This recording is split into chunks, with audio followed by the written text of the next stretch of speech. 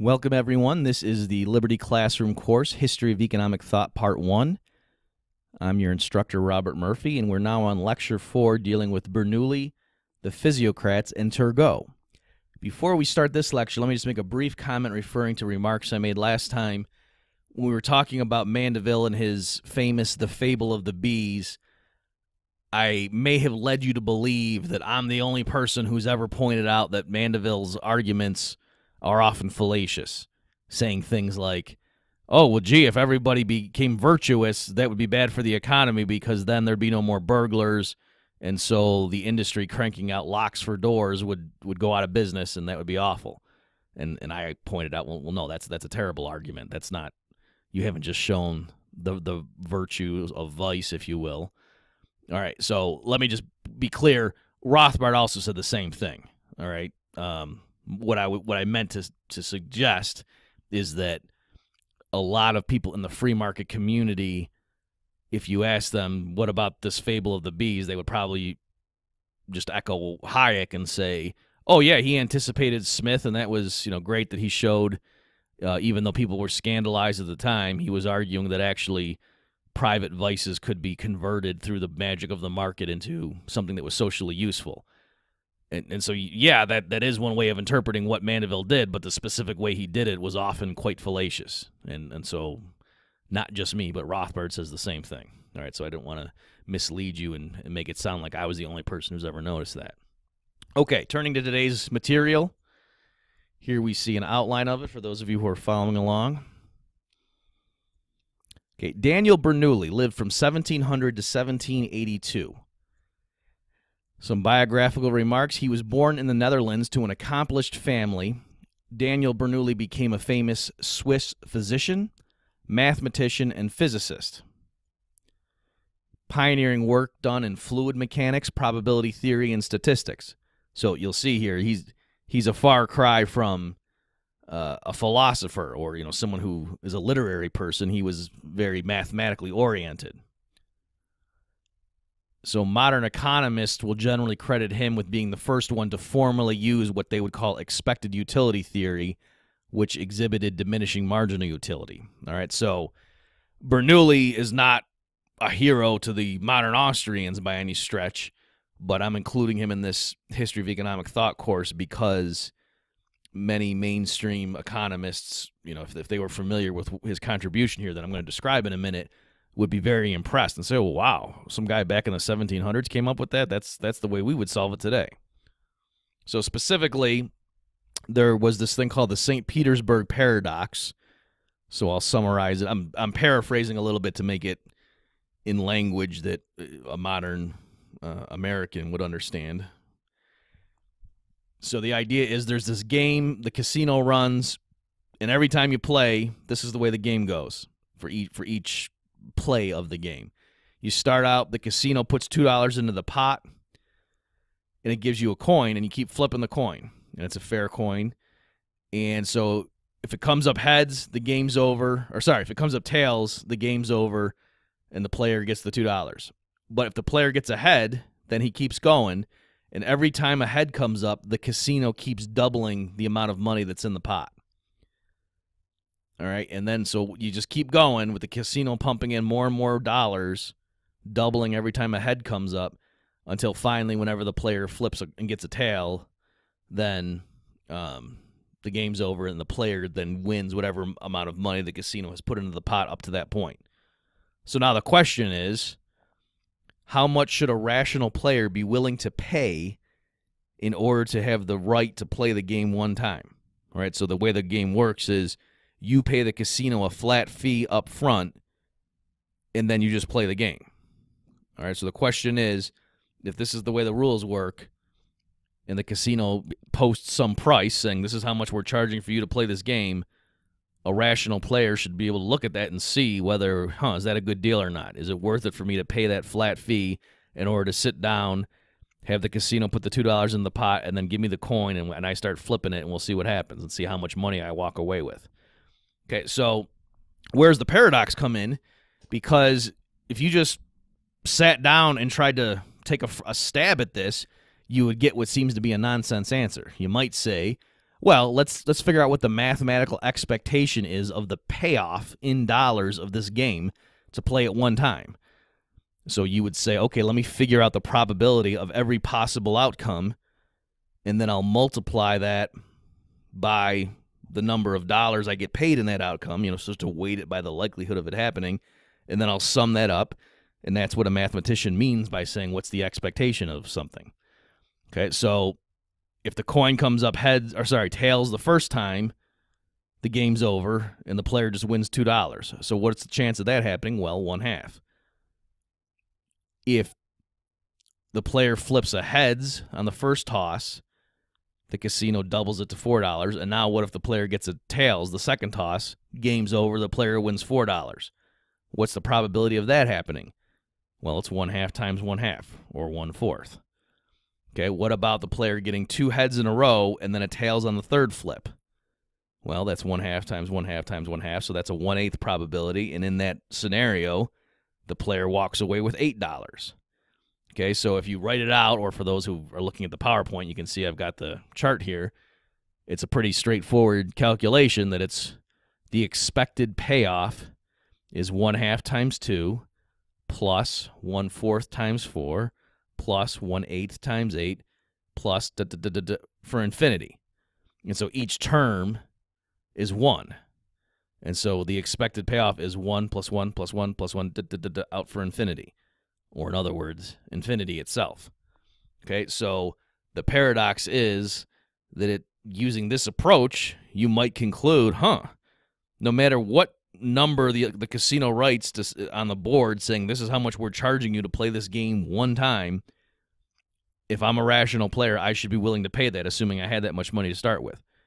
So even if I had $2.7 trillion and the casino says we're going to charge you $2.7 trillion to play this game one time, I'm going to do it because the expected payoff is infinite. All right, so why is it a paradox? Because that's crazy. That can't possibly be the right answer. Nobody would do that. Most people probably wouldn't pay more than $200 to play this game one time.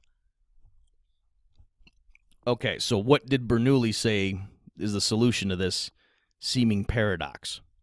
Okay, so this is Bernoulli writing in 1738.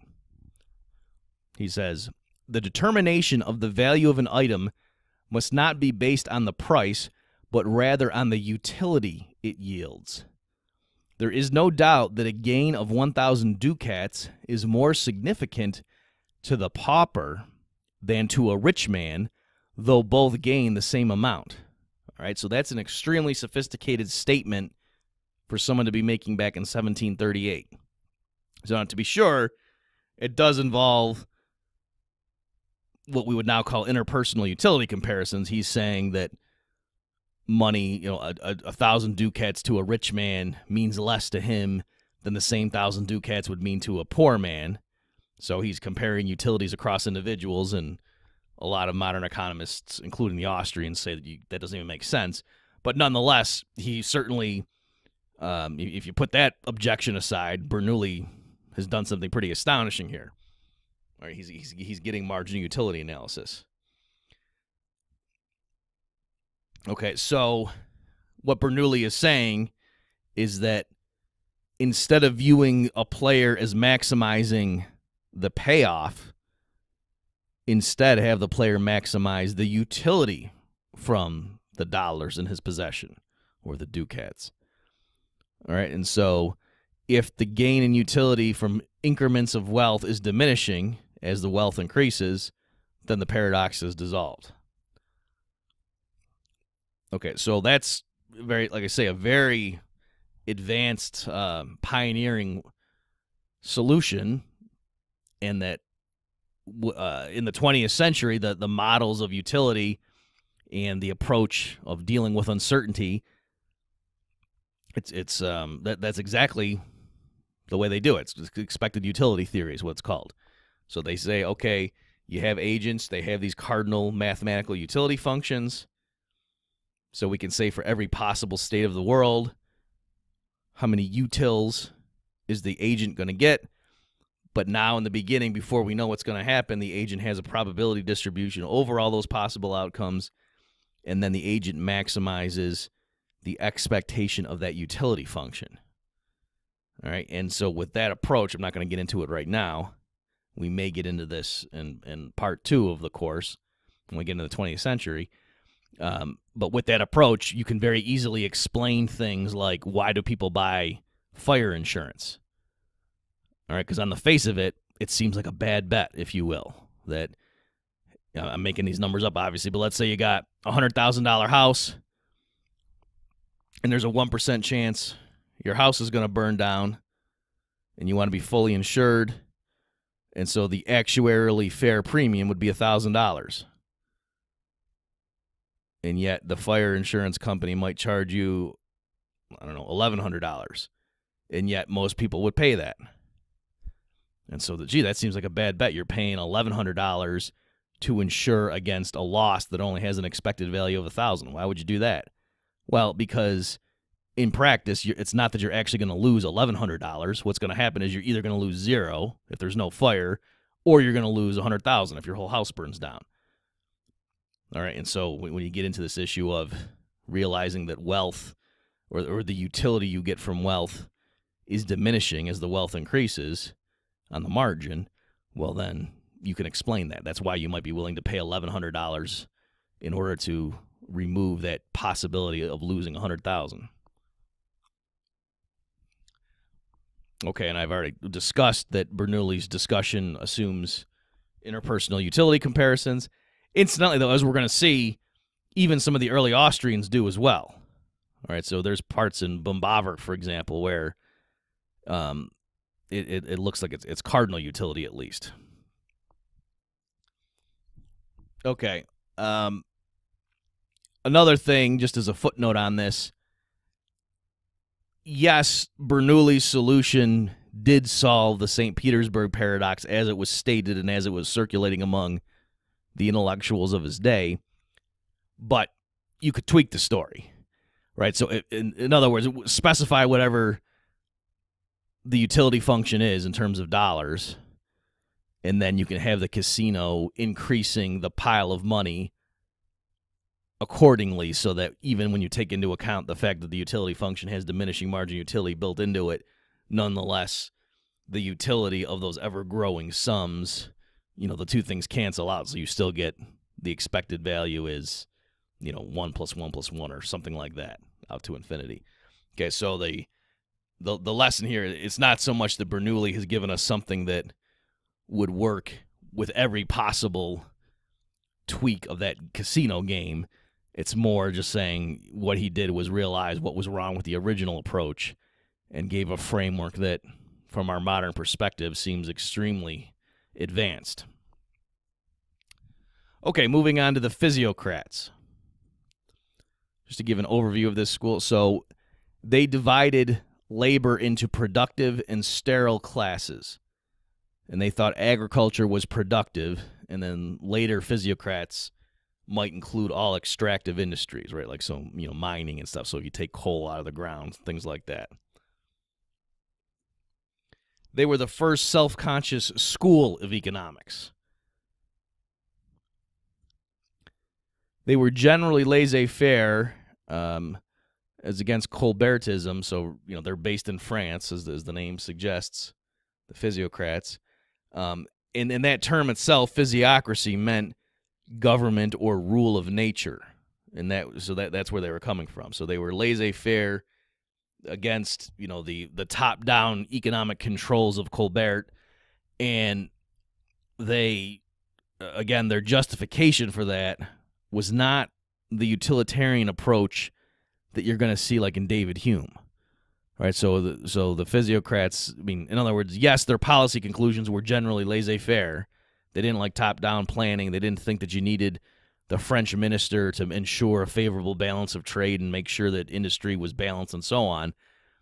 But beyond that, their reasoning was that they wanted things to be natural, right? It seemed like a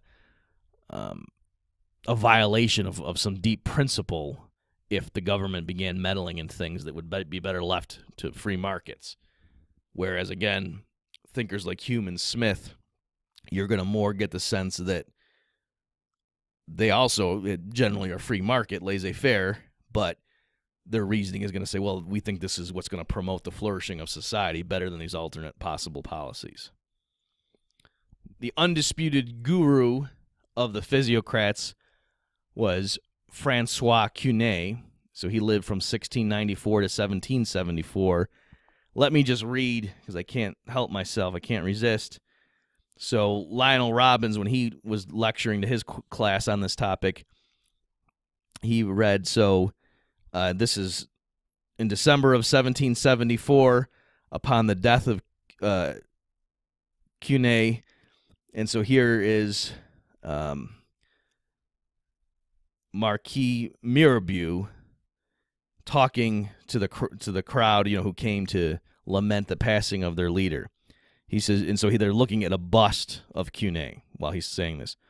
Gentlemen, we have lost our master, the veritable benefactor of humanity, belongs to this earth only by the memory of his good deeds and the imperishable record of his achievements. Socrates has been said to have brought down morality from the skies. Our master has made it germinate upon earth. Celestial morality was a guide only for a few chosen souls. The doctrine of the net product, we'll get to that in a minute, that's a physiocratic doctrine, procures subsistence for the children of men, secures them in its enjoyment from violence and fraud, lays down the principles of its distribution, and assures its reproduction. O bust, so he's talking to the bust of Cunet, O bust, O venerable bust that represents to us the features of our common master. It is before you, it is the vow of universal fraternity which our conscience, enlightened by the teaching of the excellent man whom you portrayed for us, bids us observe. O Master, look down from your heavenly heights, smile still on our words and works and our tears, while my trembling hand offers on your tomb laurels which will never perish. All right, so, those were some fairly complimentary remarks, if you will.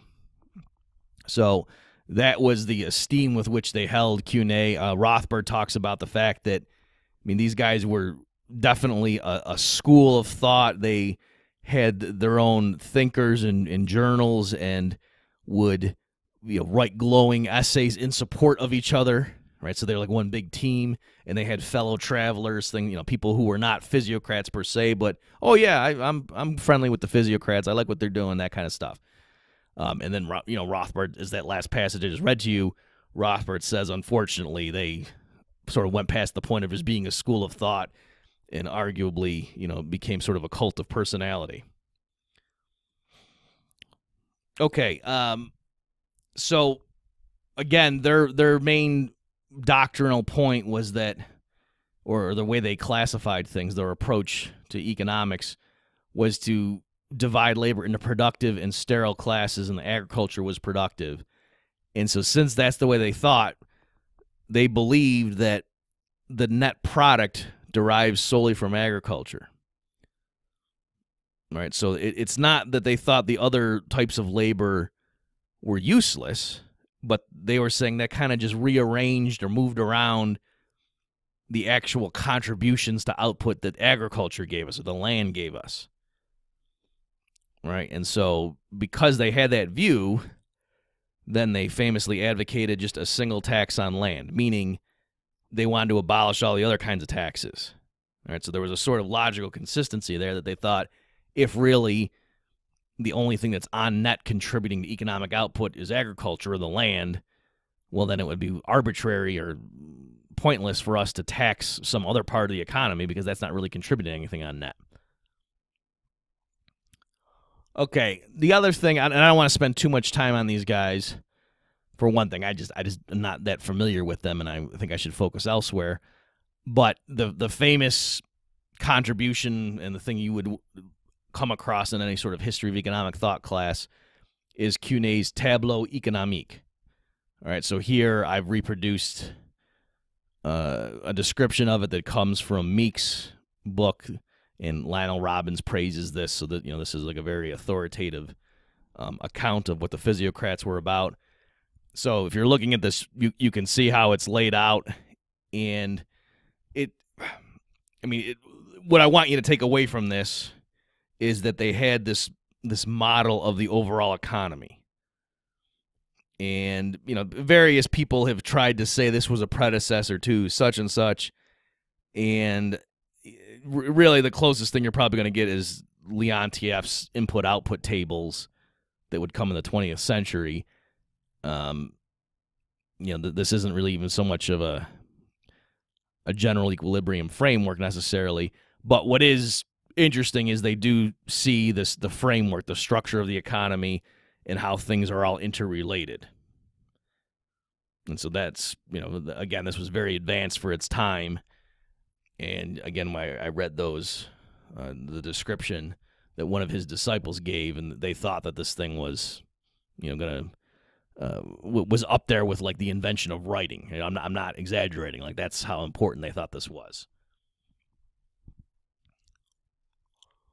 Okay, moving on to Turgot. He lived from 1727 to 1781. Some biographical remarks about him. So he was born in Paris. His parents were royal officials. So don't misunderstand. I'm not saying his parents were royalty. I'm saying his parents were very highly placed in the government hierarchy. Turgot earned honors while studying at the Sorbonne. He became an abbé, but he went into the royal bureaucracy, not the church.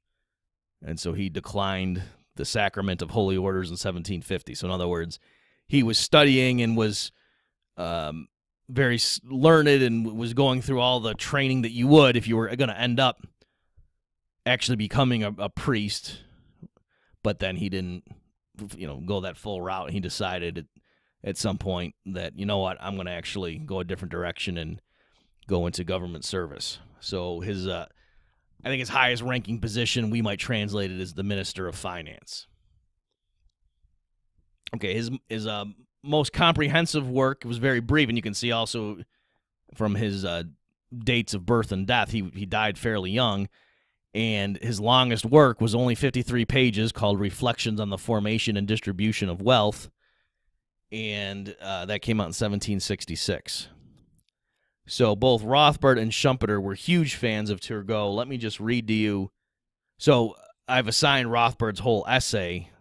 If you go to the syllabus, there's a link for that.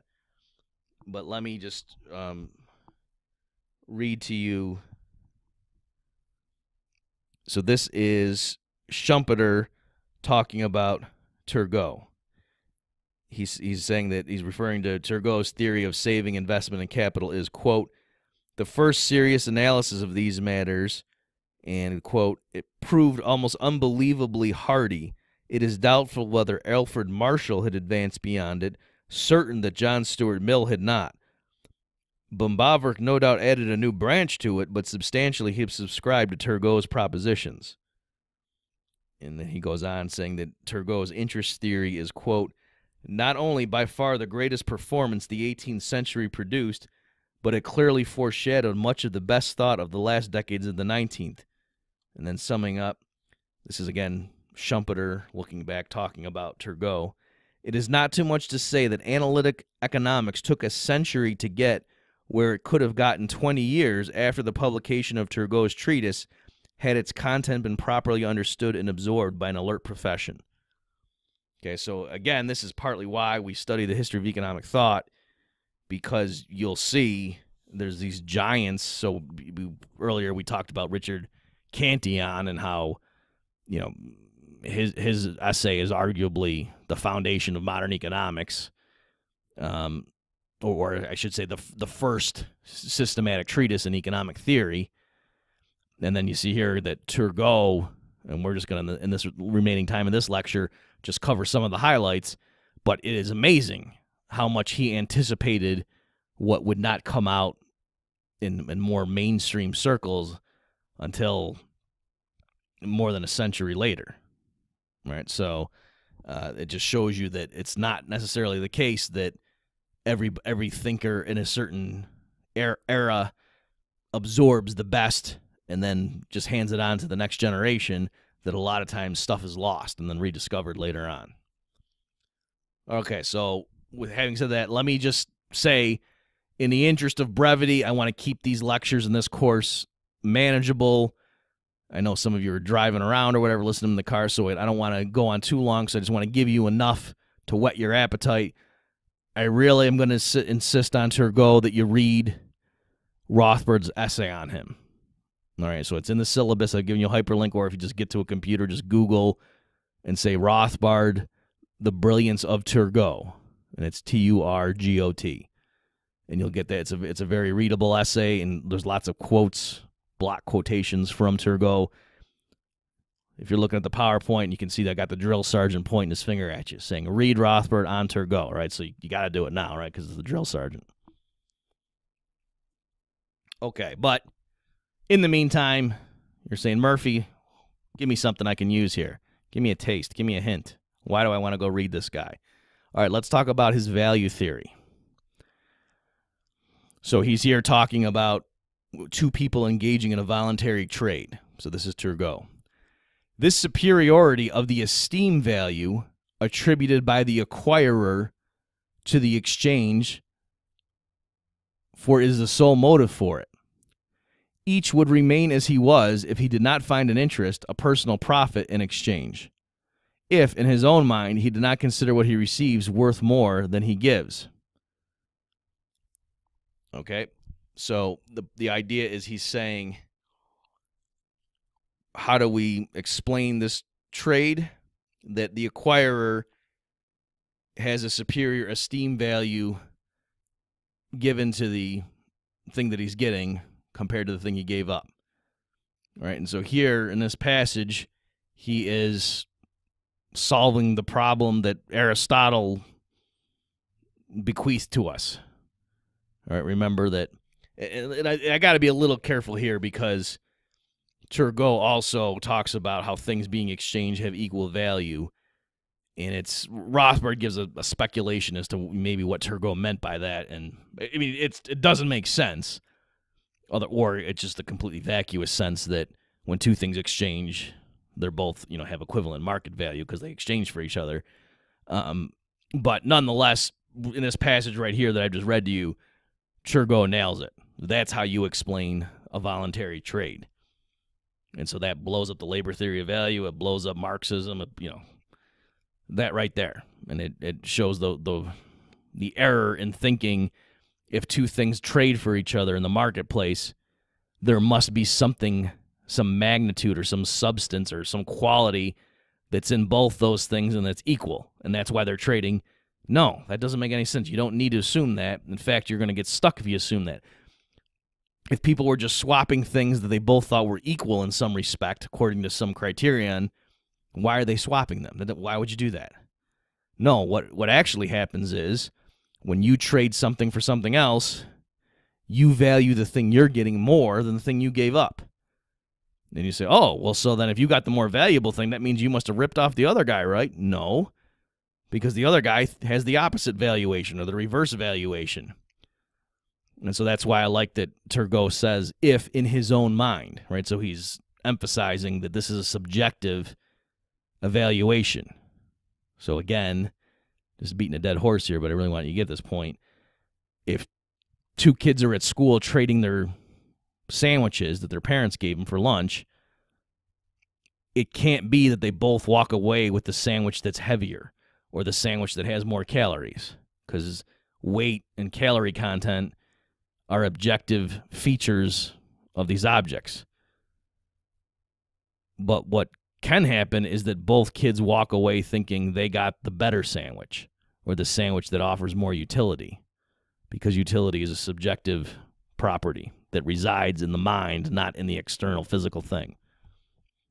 And so Turgot saw that and understood that that was the way to explain exchanges. So he called it esteem value rather than utility. Okay, he also has some remarks on what we're going to call the water diamond paradox. We'll probably hit this when we talk about Adam Smith. So Turgot says, water, in spite of its necessity and the multitude of pleasures which it provides for man, is not regarded as a precious thing in a well-watered country. Okay, so again, Turgot is seeing the importance of scarcity or supply. That water, yes, it's necessary for life, and it provides all sorts of services, but we don't consider it to be precious. It doesn't have a high market value so long as we're in a normal region that has a lot of water. Okay, and the last general topic I want to talk about is Turgot's defense of usury. Not so much because this is such a huge point, but just it just emphasizes or epitomizes what a great thinker he was and how advanced he was, and how, I mean, if he were alive today, I'd get the guy a Blogger account and say, go at it. Because just even his rhetorical style, the arguments he made in his economic analysis, and his grounding in principles of rights and so on. I mean, it's amazing. Okay, so one thing he says, so again, just let's not get confused. Remember, we still are operating with this heritage passed down from the Greeks, continued from the scholastic thinkers, the Catholic Church, saying that usury is either just flat out a sin and you shouldn't do it, or there's all sorts of regulations concerning the appropriate way you can go about it and exemptions and things like that. But clearly, this is an area that is heavily regulated, if not outright prohibited. And so Turgot was going to argue and say, well, why do we have this attitude? What's the big deal with someone charging interest on a loan? So he says, first and foremost, look, a lender has the right to require an interest for his loan simply because the money is his property. All right, so he's just kind of making a property rights argument, saying, look, this is a voluntary transaction. If I own this sum of money, why don't I have the right to say, if someone wants to borrow it from me, you have to pay me back the principal plus 10% interest? Why can't I say that as a condition of borrowing my property?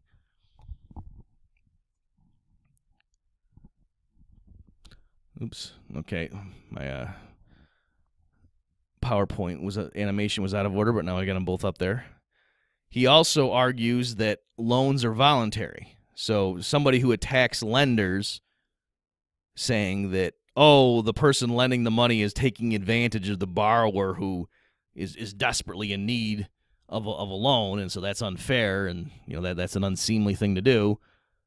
Well, Turgot says, well, wait a minute. That kind of argument, that would be like, and I'm quoting, saying that a baker who demands money for the bread he sells takes advantage of the buyer's need for bread.